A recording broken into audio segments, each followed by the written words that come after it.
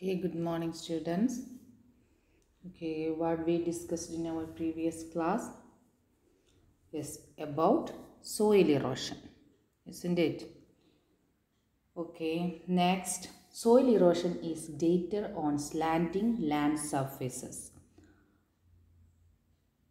All the factors that are required for the growth of plants are present in the topsoil. Thus, soil erosion leads to the destruction of plants. അതായത് ചെരിവുള്ള പ്രദേശങ്ങളിലാണ് കൂടുതലായിട്ടും soil erosion ഉണ്ടാവുന്നത്. കാരണം മണ്ണ് ഒലിച്ചു പോകാൻ വേഗമാണ് അല്ലേ, ചെരിഞ്ഞു നിൽക്കുമ്പോൾ വേഗം ഒലിച്ചു പോകും. അതുകൊണ്ട് തന്നെ സസ്യങ്ങളുടെയൊക്കെ വളർച്ചയ്ക്ക് ആവശ്യമായിട്ടുള്ള എല്ലാ ഗ്രോത്തിന് ആവശ്യമായ അതും എല്ലാ ഫാക്ടേഴ്സും എവിടെയാണ് അടങ്ങിയിട്ടുള്ളത്? ഈ ടോപ്പ് സോയിലാണ് അല്ലേ. അതുകൊണ്ട് ഈ ടോപ്പ് സോയിലുള്ള മണ്ണൊക്കെ ഒലിച്ചു പോകുന്നത് മൂലം അതെന്ത് ചെയ്യും? It leads to the destruction of പ്ലാന്റ്സിൻ്റെ നാശത്തിന് കാരണമാകുന്നു. എല്ലാതരം ട്രീസിൻ്റെയും പ്ലാന്റ്സിൻ്റെയും നാശനഷ്ടങ്ങൾക്ക് ഇങ്ങനെയുള്ള സോയിൽ ഇറോഷൻ കാരണമാകുന്നു. If this is so, shouldn't soil erosion be prevented? Why not try an experiment? അപ്പോൾ അങ്ങനെയാണെങ്കിൽ മണ്ണൊലിപ്പ് തടയേണ്ടതാണെന്ന് നമുക്ക് മനസ്സിലായല്ലേ. അതിന് വേണ്ടിയിട്ട് നമുക്കൊരു എക്സ്പെരിമെൻറ്റ് കണ്ടക്ട് ചെയ്യാം. Prepare A mud mount in your school premises. അപ്പോൾ നമുക്ക് വീട്ടിലും ചെയ്യാം. അതായത് ഒരു മൺകൂന ഉണ്ടാക്കി വെക്കുക, മണ്ണ് കൊണ്ട് ഒരു മൗണ്ടെയിൻ പോലെ. ആ പിക്ചറിൽ നോക്കിയ കുട്ടികൾ ചെയ്യുന്നത് കണ്ടല്ലോ. Fix grass stalks on one half of the mud mound. അതായത് ഈ മൗണ്ടിൽ ഒരു സൈഡിൽ എന്ത് ചെയ്യണം? നമ്മൾ ഗ്രാസ് ഫിക്സ് ചെയ്യണം. നമുക്ക് വാങ്ങിക്കാനൊക്കെ കിട്ടുമല്ലോ അല്ലേ, നമ്മൾ പുറത്തൊക്കെ മുറ്റത്തൊക്കെ ഇങ്ങനെ ഇങ്ങനെ ഒരു സ്ക്വയർ ഷേപ്പിൽ നമുക്ക് എന്ത് ചെയ്യും? ഇങ്ങനത്തെയുള്ള ഗ്രാസ് സ്റ്റോക്സ് വാങ്ങിക്കാൻ കിട്ടും. അപ്പോൾ അതൊരു ഭാഗത്ത് മൊത്തം എന്ത് ചെയ്യാം? ഒരു ഭാഗത്ത് മൊത്തം ഈ ഗ്രാസ് ഫിക്സ് ചെയ്യാം. Make many holes at the bottom of a metal vessel. Pour water over the mud mound to it. അതിനുശേഷം എന്ത് ചെയ്യാം? ഒരു ചെറിയ ഒരു ബക്കറ്റ് പോലെയുള്ള മെറ്റൽ വെസൽ എന്ന് പറയുന്നത് ഒരു ബക്കറ്റ് പോലെയുള്ള ഒരു കാര്യം എടുത്തിട്ട് അതിന് താഴെ മൊത്തം ആ ബക്കറ്റിൻ്റെ ബോട്ടത്തിൽ എന്ത് ചെയ്യാം? നമുക്ക് ഫുൾ ഹോൾ ഇടുക.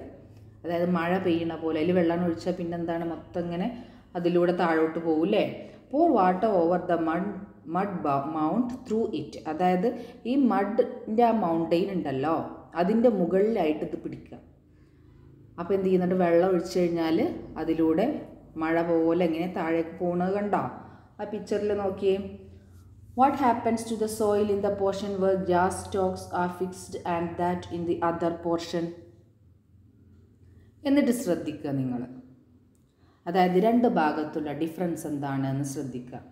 അതായത് ഗ്രാസ് സ്റ്റോക്സ് ഫിക്സ് ചെയ്ത ഭാഗത്തും അത് ഒന്നുമില്ലാത്ത ഭാഗത്തും ഈ മഡ് മൗണ്ടിന് എന്താണ് സംഭവിക്കുന്നത് നിങ്ങൾ ശ്രദ്ധിക്കുക. ഓക്കെ, എന്തായിരിക്കും സംഭവിക്കുക? ഗസ് ചെയ്യാൻ പറ്റുമോ? നിങ്ങൾക്ക് മനസ്സിലായല്ലോ അല്ലേ. The roots of grass and plants prevent soil erosion by holding soil firmly. അപ്പം നമ്മൾ ഈ ഒരു ഗ്രാസ് സ്റ്റോക്സ് അവിടെ ഉറപ്പിച്ചിട്ടുണ്ടല്ലോ, ആ ഭാഗത്തുള്ള അതായത് വെള്ളം എന്ത് ചെയ്യും? ആ വെള്ളം മണ്ണും കൂടെ ഒഴുകി ഇങ്ങനെ വരുമ്പം എന്ത് ചെയ്യും? ഈ ഗ്രാസ് അതിനെ എന്ത് ചെയ്യും? ഫേമായിട്ട് അവിടെ ഉറപ്പിച്ച് നിർത്തും. അധികം ഒലിച്ചു പോകാനാ സമ്മതിക്കൂല അല്ലേ. A lot of soil on the other side gets washed away. എന്നാലും മറ്റേ ഭാഗത്തോ, ഒന്നുമില്ലാത്ത ഭാഗത്ത് എന്ത് ചെയ്യും?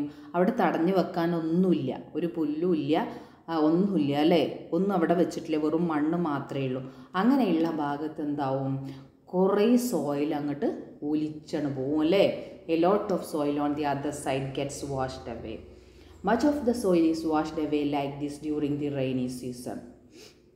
അപ്പോൾ ഈ റെയിനി സീസണിൽ ഇങ്ങനെയാണ് നമ്മുടെ സോയിൽ ഇറോഷനൊക്കെ ഉണ്ടാകുന്നത്. ഇങ്ങനെയാണ് നമ്മുടെ ടോപ്പ് സോയിൽ മൊത്തം വാഷായിട്ട്, അതായത് വാഷ്ഡ് അവേ എന്ന് പറഞ്ഞാൽ മൊത്തം ഇങ്ങോട്ട് ഒലിച്ച് പോവുകയാണ് അല്ലേ. Haven't you seen hill slopes cut in to different levels four farming? This not only enable rain water to സീപ്പ് in to the soil but also prevent soil erosion. അതായത് അതുകൊണ്ടാണ് നമ്മൾ കണ്ടിട്ടുണ്ടാവുമല്ലോ ഹില്ലി സ്ലോപ്സൊക്കെ, ഹില്ലി ഏരിയകളൊക്കെ എന്താ സ്ലോപ്സ് ആയിട്ട് cut ചെയ്തിട്ടുണ്ടാവും അല്ലേ.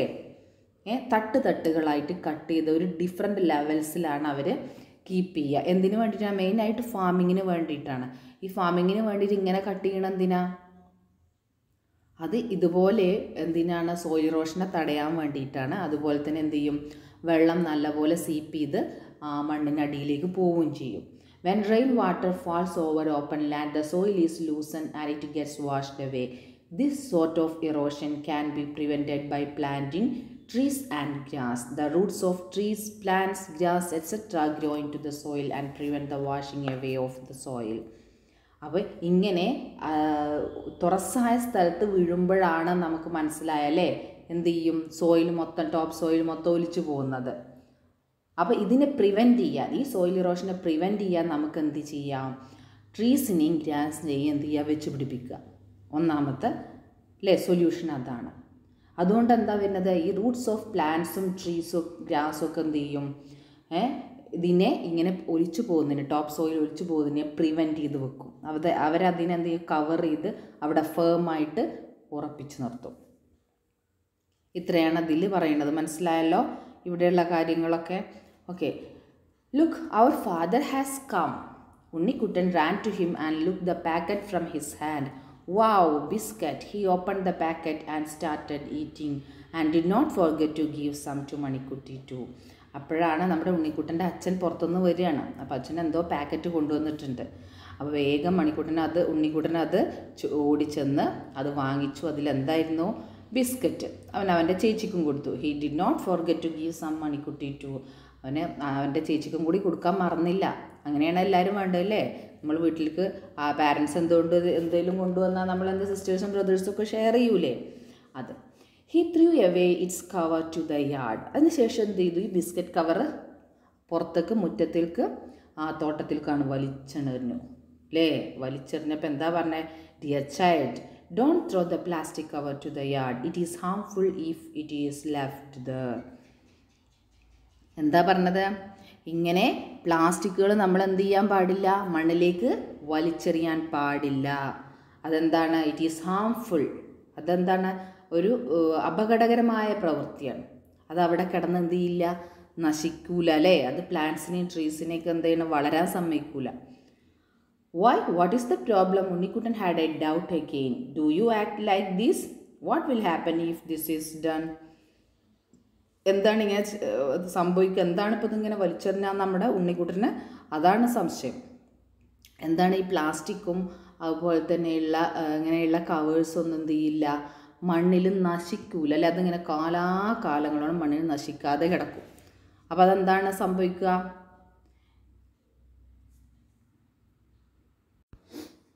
അപ്പോൾ നമ്മൾ നെക്സ്റ്റിലേക്ക് പോകും. അതായത് എന്താ സംഭവിക്കുക പറഞ്ഞത്? അത് ഇതിൻ്റെ പ്ലാന്റ്സിൻ്റെയും ട്രീസിൻ്റെയൊക്കെ ഗ്രോത്തിന് ഇത് തടയും. അത് മണ്ണിൽ ഇത് കിടന്നാൽ നശിക്കൂല. അത് മണ്ണിനും ദോഷകരമാണ് കേട്ടോ. Do not പൊള്യൂട്ട് soil. Let us try an activity. അപ്പോൾ നമ്മളെന്താ പഠിച്ചത്? നമ്മൾ സോയിലിനെ പൊള്യൂട്ട് ചെയ്യാൻ പാടില്ല, മലിനമാക്കാൻ പാടില്ല. അതിന് നമുക്കൊരു ആക്ടിവിറ്റി ചെയ്ത് നോക്കാം. എന്താ പറയണത്? Take 2 pits in the school premises. നമ്മൾ എന്ത് ചെയ്യണം? സ്കൂളിൻ്റെ അടുത്ത് എവിടെയാണ് 2 എന്ത് ചെയ്യുക? പിറ്റുകൾ, 2 ചെറിയ കുഴികൾ കുഴിക്കുക. Puttu plastic bottles, packets, polyester cloth pieces, glass pieces, thermocol etcetera in 1 pit and bury it under the soil. Put green leaves, vegetables waste, newspaper pieces etc. in the second pit and bury them with mud. After a few days, remove the mud and examine both pits. What difference is seen? അതാണ് നമ്മൾ ചെയ്യേണ്ടത്. നമ്മൾ സ്കൂളിനടുത്ത് 2 കുഴികൾ കുഴിക്കുക. അതിനുശേഷം ഒന്നിലെന്ത് ചെയ്യാം? Plastic bottles, packets സ്കൂളിന് ചുറ്റും കിടക്കുന്നുണ്ടാവുമല്ലോ അല്ലേ? ഓരോ കൂട്ടുകാരും ഓരോരുത്തരും കൊണ്ടുവന്നിടുന്ന എല്ലാ വേസ്റ്റും അവിടെയും ഇവിടെ ഉണ്ടാവും അല്ലേ? അപ്പോൾ ഒരു കുഴിയിൽ എന്ത് നിറക്കേണ്ടത്? പ്ലാസ്റ്റിക് ബോട്ടിലുകൾ, പാക്കറ്റ്സുകൾ, അതുപോലെ തന്നെ പോളിസ്റ്റർ ക്ലോത്തുകളുടെ പീസുകൾ, ഗ്ലാസ് പീസുകൾ, തെർമോക്കോൾ, ഇതെല്ലാം ഒരു കുഴിയിൽ. അതിനുശേഷം അടുത്ത കുഴിയിൽ എന്താ ഇടേണ്ടത്? എന്താണ്? ഗ്രീൻ ലീവ്സ്, വെജിറ്റബിൾസ് വേസ്റ്റ്, അതുപോലെ തന്നെ ന്യൂസ് പേപ്പർ പീസസ്, ഇതെല്ലാം എന്ത് ചെയ്യുക? സെക്കൻഡ് പിറ്റിൽ കൊണ്ടുവന്നിട്ട് നിക്ഷേപിക്കുക. അതിനുശേഷം ഇത് രണ്ടും മണ്ണിട്ട് മൂടണം. അതിനുശേഷം നിങ്ങൾ കുറച്ച് ദിവസങ്ങൾക്ക് ശേഷം അല്ലെങ്കിൽ മാസങ്ങൾക്ക് ഒരു മാസത്തിനൊക്കെ ശേഷം നിങ്ങൾ എന്ത് ചെയ്യുക, ഈ മണ്ണ് റിമൂവ് ചെയ്ത് നോക്കുക. അപ്പോൾ എന്താണ് നിങ്ങൾക്ക് അവിടെ കാണാൻ കഴിയുന്നത് എന്നുള്ളത് നിങ്ങൾ മനസ്സിലാക്കുക. എന്തായിരിക്കും? The objects dumped in the first pit remain without decomposing in the soil. ഫസ്റ്റിൽ നമ്മൾ എന്താ നിക്ഷേപിച്ചത്? Plastic bottles, covers, polyester, glass pieces, thermocol, ഇവ എന്ത് ചെയ്തിട്ടുണ്ടാവും? അത് അവിടെ അതുപോലെ കിടക്കുന്നുണ്ടാവും. It remain without decomposing in the soil. അത് മണ്ണിൽ അലിഞ്ഞു ചേരാതെ, മണ്ണിൽ ചേരാതെ അതുപോലെ അവിടെ കിടക്കുന്നുണ്ടാവും. The objects will not undergo any change even if they remain like this for years together. ഇതിങ്ങനെ വർഷങ്ങളോളം ആ മണ്ണിൽ കിടന്നാലും എന്തില്ല, ഇവ നശിക്കില്ല, അതുപോലെ അവിടെ കിടക്കും. Think of the possible harm if such objects accumulate in soil. അപ്പോൾ ഇങ്ങനെ ഇതെല്ലാം കൂടെ ഈ മണ്ണിൽ അക്യുമുലേറ്റ് ചെയ്ത് കിടന്നാൽ, അത് അവിടെ കുറേ കാലം അങ്ങനെ അടിഞ്ഞുകൂടി കിടന്നാലുള്ള ഹാംഫുൾ എഫക്റ്റ്, നമ്മളെ ദോഷകരമായ ഫലങ്ങൾ എന്തായിരിക്കും നിങ്ങൾ ഒന്ന് ആലോചിച്ച് നോക്കുക. However, none of the objects dumped in the second pit can be seen. പക്ഷെ നമ്മൾ സെക്കൻഡ് പിറ്റിൽ നിറച്ച സാധനങ്ങളൊന്നും അവിടെ ഉണ്ടാവില്ല. Because yes, they have decomposed in the soil as manure. അതെന്ത് ചെയ്തിട്ടുണ്ടാവും? നമ്മുടെ ഈ മണ്ണിന് കൂടെ ചേർന്ന് അതെന്ത് വളമായിട്ട് മാറിയിട്ടുണ്ടാവും. This helps agriculture and the growth of plants. ഇതെന്താണ്? നല്ലൊരു വളമാണ്. ഇങ്ങനെയുള്ള ഡീകമ്പോസിഷൻ നടത്തിയിട്ട് ഇങ്ങനെ വളം ഉണ്ടാക്കി എടുക്കുന്നത് എന്തിനു പറ്റും? പ്ലാന്റ്സിനും അതുപോലെ തന്നെ നമ്മളെ വീട്ടിൽ വളർത്തുന്ന ചെടികൾക്കൊക്കെ നല്ലൊരു വളമാണത്. What we can do is to reduce the use of objects like plastic which do not decompose in the soil and prevent depositing them in the soil. അങ്ങനെ നമ്മളിപ്പോൾ എന്താ ചെയ്യേണ്ടത്? അതായത് മണ്ണിൽ നശിക്കാത്ത ഈ പ്ലാസ്റ്റിക്കിൻ്റെ പോലെയുള്ള ഒബ്ജക്ട്സ് എന്ത് ചെയ്യണം? അങ്ങനെയുള്ളതിൻ്റെ ഒബ്ജക്ട്സുകളുടെ യൂസേജ് നമ്മൾ കുറക്കണം. അത് റെഡ്യൂസ് ചെയ്ത് കൊണ്ടുവരിക. അത് എന്നിട്ട് എന്ത് മണ്ണിൽ എന്ത് ചെയ്യരുത്? അതിനെ വലിച്ചെറിയുകയും ചെയ്യരുത്. അത് തടയുക. നമ്മൾ prevent depositing them in the soil. അങ്ങനെയുള്ള കാര്യങ്ങൾ നമ്മൾ മണ്ണിൽ ഡെപ്പോസിറ്റ് ചെയ്യുന്നതും ആരെങ്കിലും അങ്ങനെ ചെയ്യുന്നതും നമ്മൾ തടയുക. Next, what is the pen size? ആ ബോക്സിൽ കണ്ടോ എന്താണ് പെന്ന് പറയുന്നത്? Friends, all of you know me. I am made of plastic. Most of the people use me and after use I am usually thrown away. നിങ്ങളെല്ലാവരും ചെയ്യുന്ന കാര്യമല്ലേ അത്?